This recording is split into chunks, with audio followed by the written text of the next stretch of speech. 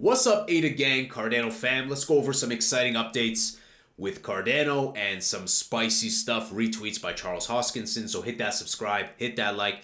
Nice to see a good bounce back following the Jerome Powell stuff and the bearishness. I don't think we're out of the bearishness just yet. The FUD wars have just begun post-halving as I predicted. So I don't think that we're out of it. I think it's going to be a sideways bearish summer. But let me know what you guys think. I'm definitely going to be looking at scooping up more ADA if it gets in that Black Friday sale price, which is like 25 cents to 40 cents. But it hasn't gone below like 41, 42. It's bounced back up. Back to Cardano. Links to everything's in the description. Smash the sub, smash the like. Let's go. Decentralization can only be measured by taking into account multiple different layers of a blockchain system. I'm very happy to share that we just released the alpha version of the tokenomics layer of EDI. The tokenomics layer comes with a number of clustering tools that are applied to make the results more meaningful. Moreover, we will soon add more on-chain heuristics that cluster UTXOs from the same wallet together, useful for Bitcoin-type ledgers. The EDI aims to measure the decentralization of blockchain systems in a first principles manner. Currently, we have alpha releases of consensus and tokenomics, but there's more to come.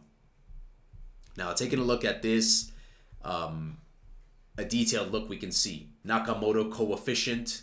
We can see that this is, in a nutshell, important for decentralization, seeing a visual. So we're seeing this EDI, the Edinburgh Decentralization Index. So what is this? Well, this is important for decentralization. Who owns it all? Is it all in one hand or is it spread out? And this light blue that we see, guys, let's get a nice zoom in of this, shall we? Let's get a nice little zoom in. Let's get a little zoom in action.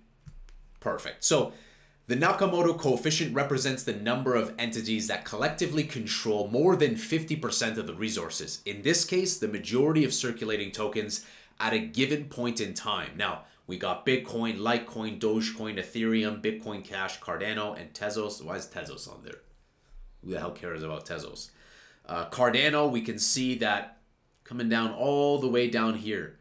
And so, in my eyes, the way I look at this, the minimum number of entities that collectively control, we can see that this number has been going up for Bitcoin, right? The number of entities that control more than 50%, but the number has been going down for projects like Cardano. Like, this is positive in my eyes because you see Dogecoin too, right? Dogecoin coming down, which makes sense. More people own Dogecoin.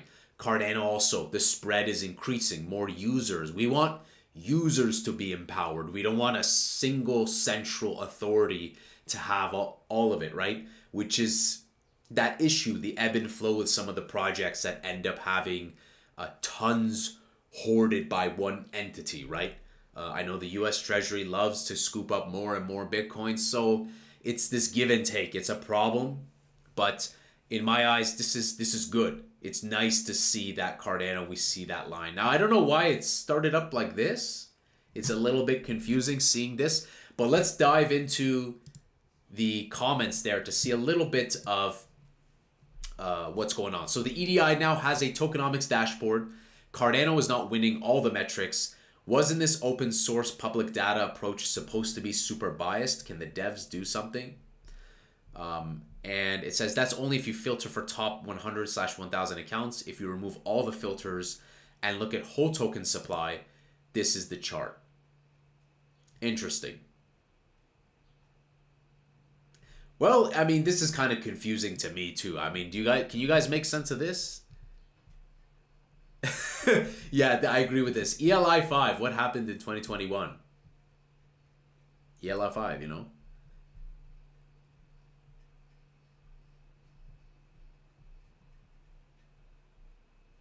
One of the comments says, basically, Doge is king, it would seem.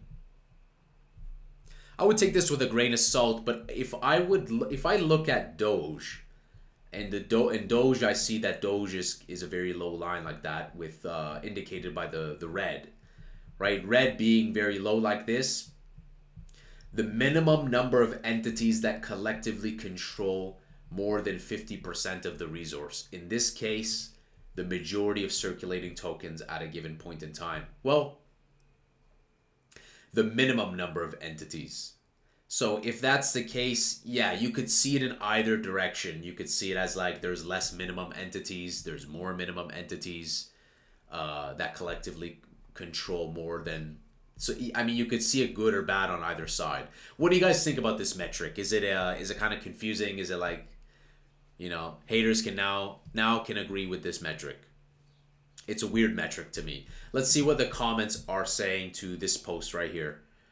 For Nakamoto, why is Cardano so low and close to Doge? They're clearly on opposite sides of the spectrum. So we can see here, this is nice to see this. Dogecoin holders statistics. Almost 7 million holders, top 10 holders, 45%, top 20 holders, 51%.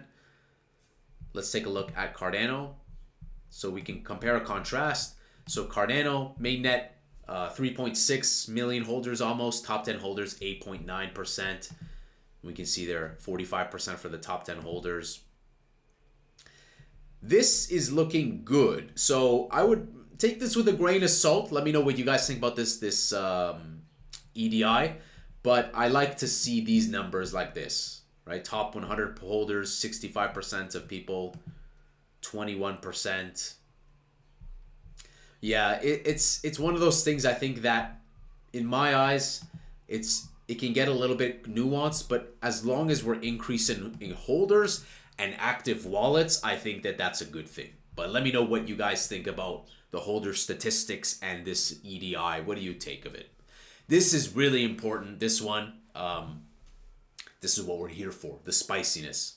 Charles Hoskinson, Bitcoiners. Why is Charles attacking Bitcoin? Altcoiners are so toxic. I was in an XRP space last night, and this guy had the audacity to say that when Charles joins the XRP space, we should have kicked him because he's just taking liquidity from us. I was like, you're being so negative. You're not viewing it as like he's also joining your space and bringing his followers to you. This toxicity, nonsense, BS needs to stop, and it's so childish. Bitcoin maxis.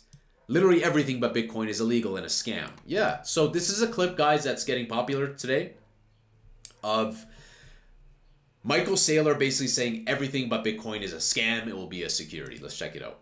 Going to be approved. And when Ethereum is not going to be approved, sometime this summer it'll be very clear to everyone that Ethereum is deemed a crypto asset security, not a commodity. After that, you're going to see that Ethereum, BNB, Solana, Ripple, Cardano, everything down the stack is just a crypto asset security unregistered. None of them will ever be wrapped by a spot ETF. None of them will be accepted by Wall Street. None of them will be accepted by mainstream institutional investors as crypto assets.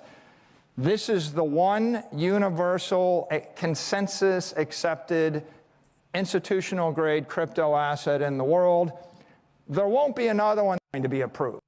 So guys, I talked about this with XRP, but now in the context for Cardano, same thing. We see now that Swiss ETP launched to take advantage of liquid staking and the appreciating asset. We see how the CFTC has been green lighting other projects other than Bitcoin. Gary Gensler's not going to go to war with the CFTC now that his reputation's been so degraded and everyone inside and outside the government despise him. So we have to go with what's probable, not possible. Is it possible that everything other than Bitcoin will be deemed a security? Sure, but it's not probable. Because guys, when I evaluate the market and I see that Ripple is not being deemed a security in July of last year, and Ripple decides to launch a stablecoin on XRPL and Ethereum, they're greenlighting Ethereum, and the project they partnered with launched Bitcoin and Ethereum ETFs. There's so much commingling in this space. The TLDR, guys, is that I have a spicy take. I believe that Ethereum, BNB, Solana, Ripple, XRP, Cardano, and many other projects will have spot ETFs. I don't buy this nonsense orange man BS. I like Bitcoin a lot. I have a few ASIC miners. I love Bitcoin. I think it's classic. But I also have a love and appreciation for the rest of the projects, especially Cardano. One of the projects that I really love, and that's like my number one, if not number two holding. But I hold all these other projects too. Currently not BNB because I was liquidating a bunch back when Cake was pumping and dumping. But I think all of them have a use case. There's a symbiotic relationship between them all. So what I would take away from this is fear not. I believe that Cardano is going to have a late bloomer. It has its brand intimacy. It has a strong community. People keep talking about it, which is good. I'd be concerned if they didn't talk about it. And so the fact that it's part of even his language of the tens of thousands of cryptocurrencies is good. Keep talking about it, Michael. Michael Saylor, keep promoting Cardano. Thanks, bro. Thank you for your service. So Orange Man can continue to keep putting orange things up. Orange things. It's a Telegram move for the different things that I would say. But when it comes to Cardano, I'm optimistic, guys. I'm watching the market right now. I think the global crypto market is headed for sideways / bearishness before we get the trebuchet to launch, before the catapult launches. And the reason why is that I predict this weeks before. I said, guys, if you remember, that post-halving will have a lot of FUD. We're seeing this on the daily from all dimensions. And let's zoom out and look at your trajectory. We see how coincidentally they charge Roger Ver post-halving. Coincidentally, they charge CZ post-halving. All this FUD post-halving. Right after Asia ETFs, right after BlackRock ETF and all that stuff, right? So there's Ethereum ETFs. BlackRock doesn't miss, okay? It's not Shaquille O'Neal at the free throw line.